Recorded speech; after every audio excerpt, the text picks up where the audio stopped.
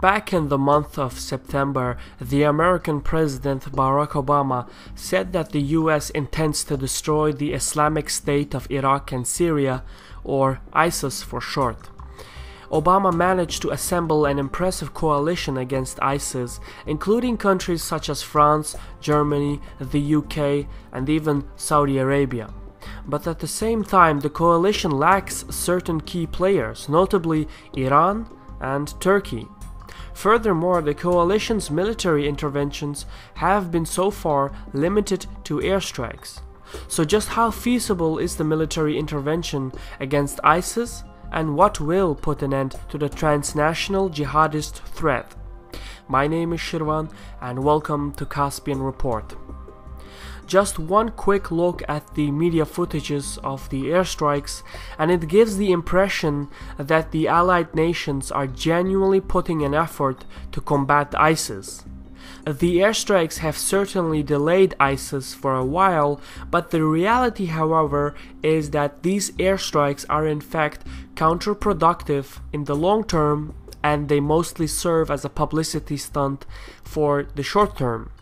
Over time, ISIS will adapt to new guerrilla tactics and disperse their units and thereby render the airstrikes ineffective.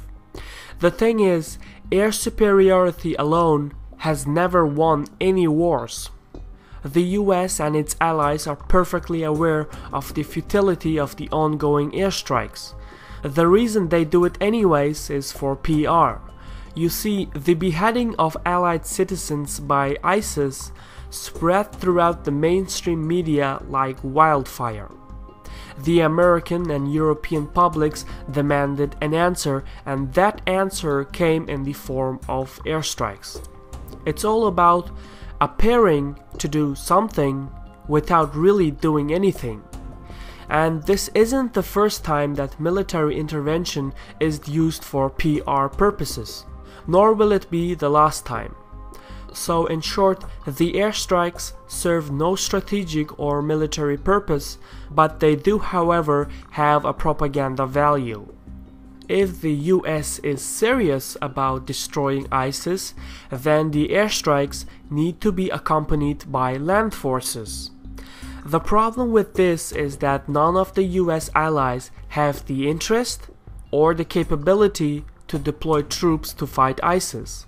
So what Obama is trying to do right now is to get the Iraqi army and the Kurdish autonomous forces to act as the operational land forces.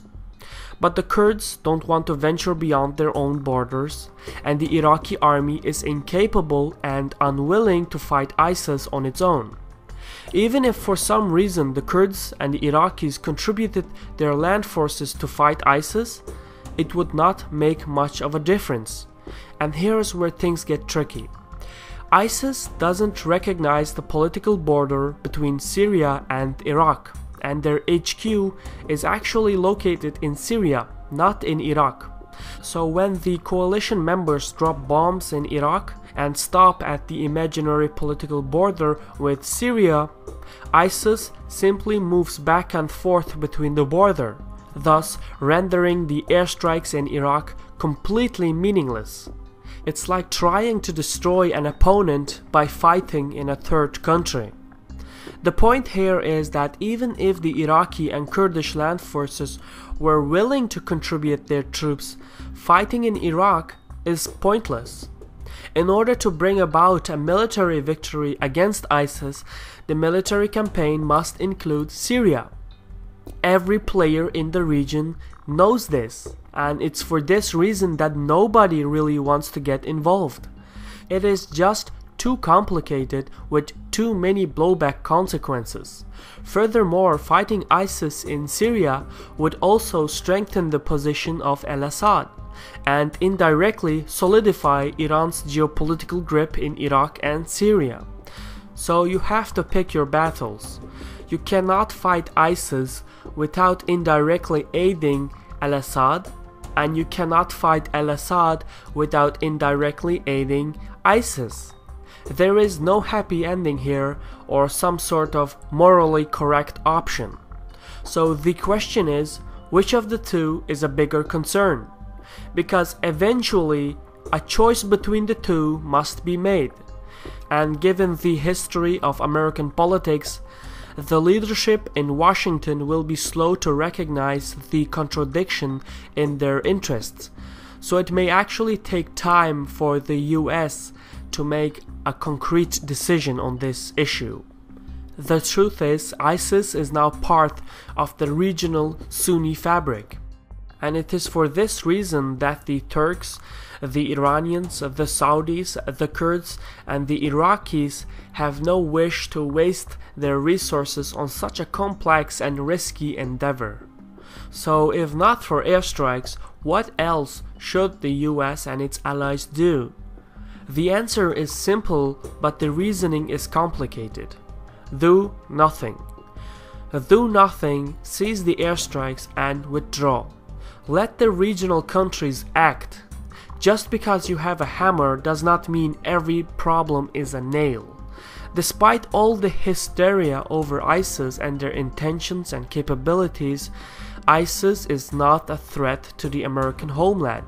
It is, however, an immediate threat to the regional countries, especially to Turkey, Iran, and Saudi Arabia.